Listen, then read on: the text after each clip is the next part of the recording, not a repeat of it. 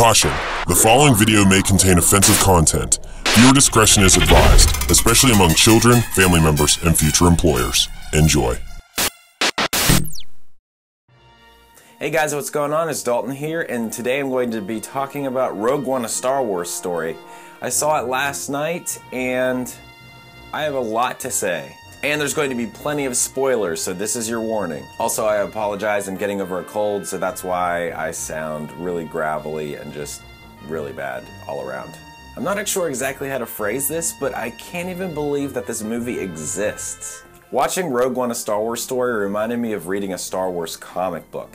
It's like it had a lot of plot elements that tie into the original trilogy while standing apart in its own right.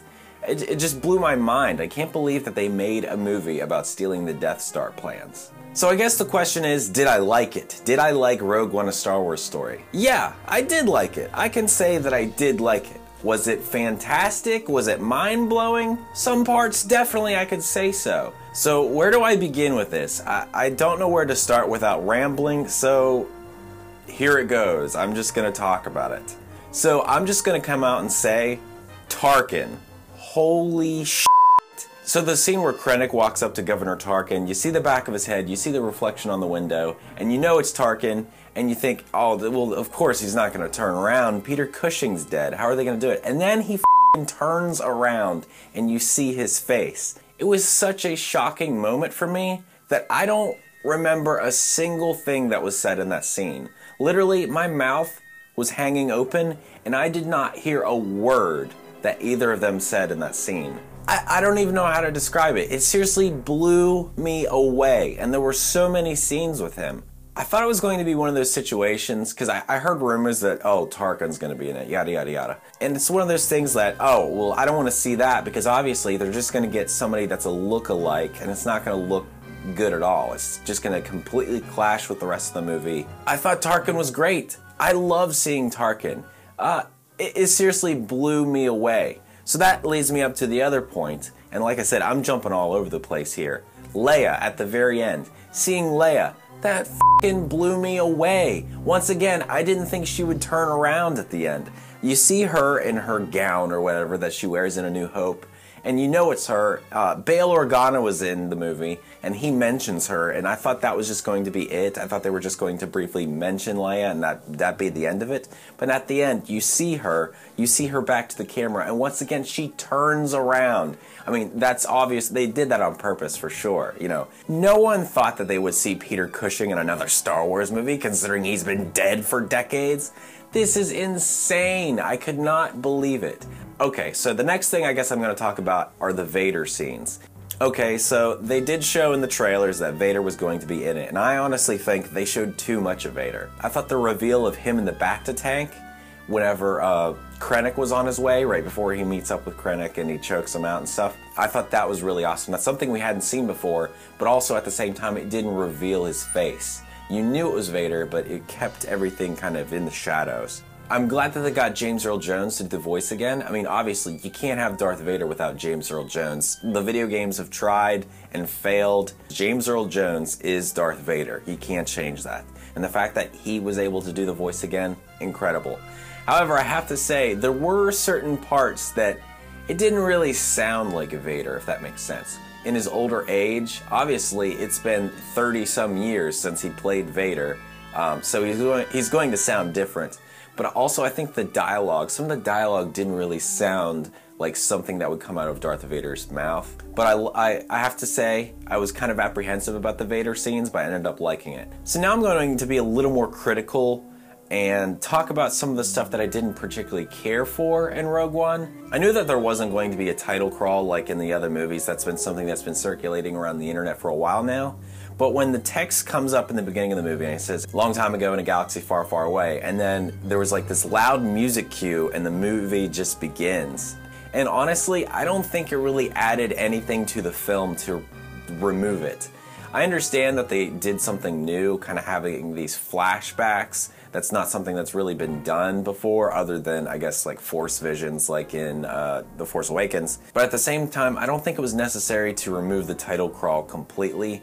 I think a little bit of backstory was almost needed more so in this film than the rest because it wasn't an episodic film. A lot of people that maybe aren't as familiar with the Star Wars series needed maybe a little bit of background on what was happening other than just the flashback. And then finally, after the flashback of Jin's father being, I guess, confronted by Krennic and her mother getting shot and Jin going down into hiding, we get Rogue One. It like slams up on screen. And that title reveal, I have to admit, was like the lamest thing I have seen in a long time. They should have just done traditional title crawl at the beginning of the film after a long time ago in a galaxy far, far away. Not this flashback, lame title reveal with the new score. Didn't like that at all. So that brings me to the next point, I guess. The music. There were a couple times where the music stood out to me and I was like, oh, that is definitely not John Williams. And then as the movie progressed and more stuff was happening, I noticed it less and less. But I have to say, for the first hour or so of the film, it was sticking out like a sore thumb, I thought. There were definitely music cues that were inspired by John Williams' score, but there was a lot of organic stuff made by this new composer that just seemed completely out of place. So as far as the tone of the film, I thought it was fairly decent. I mean, everybody knew that this was going to be kind of like a war espionage film rather than like a traditional space opera adventure. It was definitely darker than a lot of other Star Wars films, which is a good thing, I think. I'm glad that they finally put the war into Star Wars. Something I was afraid of was K2SO's personality. I knew that he was going to be the comic relief of the movie, but I didn't want him to be another 3PO or, God forbid, another Jar Jar. But he was kind of reserved and they were subtle about his jokes, so I thought that was definitely a good thing. And he was almost sarcastic in a way, and I thought it was just enough to kind of offset the dark tone of the film, but not so overbearing that it distracted from it. So that brings me to Cassian, I suppose. I liked him a lot. I liked that he was kind of like a no-nonsense dude. I was surprised at how ruthless he was. Like in the beginning scene where he gets that information from the informant and then just straight up kills him because he's being surrounded by stormtroopers. I thought that was like really ruthless and not something I expected. I just expected him to be the typical goody two-shoes hero of the film. The fact that he was kind of ruthless and didn't take any was really surprising to me, but also kind of a breath of fresh air. I was also surprised at how the Rebel Alliance was just generally ruthless all around. They weren't as extreme as Saul's guerrilla fighters, but the fact that they wanted Galen Erso killed outright really surprised me. And I was surprised to see that the Rebel Alliance could do things a little less black and white than in the other films.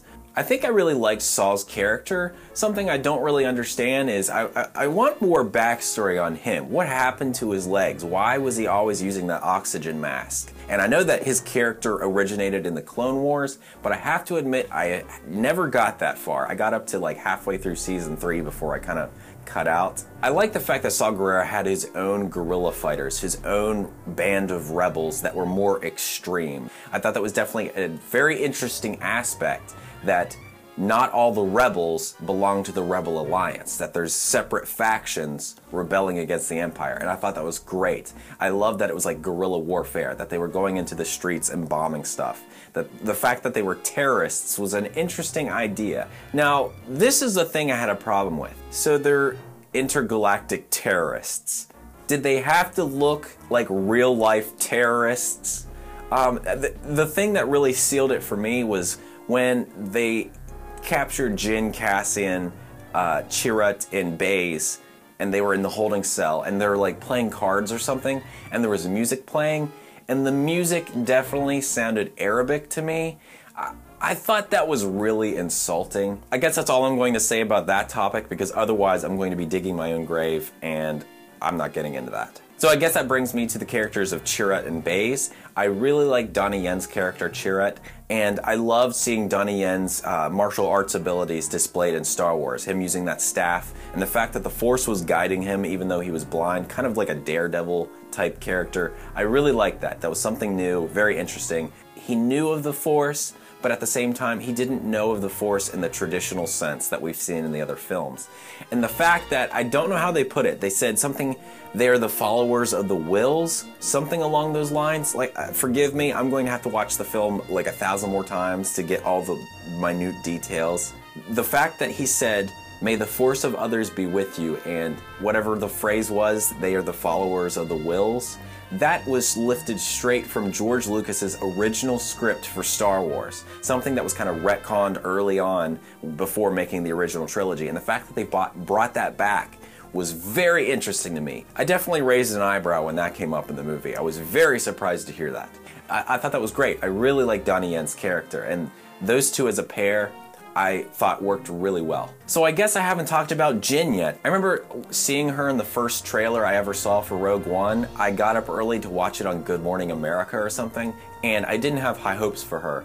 But honestly, in the film, she came across a lot better than I thought she would. She was very human. She was damaged goods, but at the same time, she wasn't this grizzled character that could take anything. The story arc with her father was interesting. I knew going into this that her father was going to have some hand in the Death Star. I was afraid that they were going to retcon part of the story in Attack of the Clones, where the Geonosians helped come up with the schematics for the Death Star, but it turns out he was part of a science team that were helping build the Death Star rather than being like the sole map maker, so to speak. I like the fact that there were these scientists working underneath Galen Erso, and they were probably in the same boat, and the fact that Galen Erso stood up for them in that one scene, and even though the Death Troopers just gunned them down anyway, I thought that was interesting to see like these scientists in lab coats and know that they were partly responsible for building the Death Star, even though they probably weren't exactly willing to do so. So I just mentioned the Death Troopers. That's something that I feel should have been explained. Everybody was speculating why there were Death Troopers. Why were there Death Troopers in Rogue One if we never saw Death Troopers in the original trilogy? And I expected some explanation of why they were there, where they came from. And we never got that, unless I missed it. Did I miss it? To me, it also seemed as if they weren't human. Like maybe they were mechanized or some alien race inside these, armor suits. But maybe we are better off just not knowing, just seeing these cool troopers, not really knowing their backstory, and just leaving it at that. Speaking of troopers, I really liked the standard stormtroopers that were in the entire movie. However, one thing that kind of bothered me was the fact that their voices seemed off to me. I don't know how to explain it, but if you watch the original trilogy, the stormtroopers all have a similar voice. I can't really explain it, but that was something that kind of stood out to me. Another thing I want to talk about is all the Easter eggs, of course. Obviously, we had Tarkin, we had Leia, we had Vader, which are not so much Easter eggs as they are just this massive fan service that was thrown in our face. There were a couple things that were very minor. For instance, I mentioned the wills and "May the force of others be with you." That was one Easter egg. And I can't remember their names. The two guys from the cantina in A New Hope, he doesn't like you, I don't like you either. They get in a scuffle, Ben Kenobi cuts his arm off. Those two, they run into those two guys in Jeddah. I thought that was interesting, but at the same time, very unnecessary. It was just like a little thing like, "Hey guys, check this out. Remember these guys?" It just seemed maybe a tiny bit forced. I thought about it later. They were seen in the capital city of Jeddah or whatever, and then it blows up. So, what's the explanation there? Another Easter egg I saw was in like the first 5 minutes of the film was the blue milk. I mean, it was subtle in that if you're not looking for it, you maybe won't notice it's there. And it was just one of those things that they're just like, throw it in there. It's nostalgia. It's an Easter egg. Star Wars. Another Easter egg I noticed were the two stormtroopers talking about an obsolete, it was either a ship or guns or something, but they were having that same conversation in A New Hope when Ben sneaks around the Death Star to take down the tractor beam, but I knew that they forced that in as well, just a slight Easter egg. Oh, another one that was really big to me were the X-Wing pilots. I couldn't believe they even tried to replicate Gold Leader and Red Leader. Forgive me, I don't know their names right offhand, from A New Hope. They had the voice down, they even had the face down to a degree, and the fact that they shoehorned those in, I was really excited about that. Something so minor that only true diehard fans of Star Wars will notice, but I thought it was incredible. With that said, however, I thought the space combat was a little lacking. I don't know how to describe it. Something about seeing the X-Wings and the TIE fighters flying around just wasn't dazzling this time. I remember seeing the first trailer with the Star Destroyer emerging out of the shadows or whatever it was, and thinking, man, that kind of looks like a model. And with the X-Wings, they didn't look like models to me. It looked like straight up computer-generated space battles. So I guess I'm maybe being a little overly critical, but something about the space battles, I just seemed kind of disengaged. Whereas with the rest of it, when they were storming the grounds of Scarif and there were explosions everywhere, that obviously felt more real to me than the space battles. Something I thought was interesting, of course, was when the Rebel Corvette slams into the side of one of the Star Destroyers and then forces that Star Destroyer into another Star Destroyer, taking down the shield gate. Thought that was maybe a little far-fetched. I'm probably being overly nitpicky with that one. One more criticism that maybe you guys didn't see, but I saw the movie in Cinemark XD theaters with Real D 3D. I can't recommend the XD theaters enough. I'd say they're as good as IMAX. I thought that the 3D wasn't as jaw-dropping as it was last year when I saw The Force Awakens. There weren't as many shots that really elongated everything, that made stuff kind of come out in your face. With Rogue One: A Star Wars Story, I didn't feel that the 3D was as eye-popping or as crisp as The Force Awakens was. But granted, I saw a movie in 3D, I'm happy. At this point, I'm being overly critical. It was just a minor detail that I kind of noticed. I also want to briefly point out that because I bought a 3D ticket, I got this kick-ass poster, and I got this Cinemark only Star Wars Rogue One t-shirt that I think is pretty sweet. The names of the whole crew on it, and I'm pretty sure it's a Cinemark exclusive, so I'm really glad to have picked this up for 20 bucks at the movie theater. Alright, so I'm running out of steam here. I'm going to wrap this up. The thing that made the movie, that literally had me sitting there throughout half the credits with my jaw just gaping open, was the end scene. But seriously, that last scene with Darth Vader, holy shit. If anything, I would say this is the best ending to any Star Wars film to date. The rest of the film I can't say was 100%, but that ending, holy shit. Now, I knew that there were rumors going around that Darth Vader was particularly brutal in this, but I had honestly forgotten that there were these reports of Darth Vader slaying rebels. I had completely forgotten about that. Maybe it's because there's such a barrage of internet bullshit with speculations and fan theories and everything in between, but when I saw Vader ignite his lightsaber in that hallway, my God, that was incredible. I wasn't sure if I wanted to see Vader in action, but I think that was well worth it.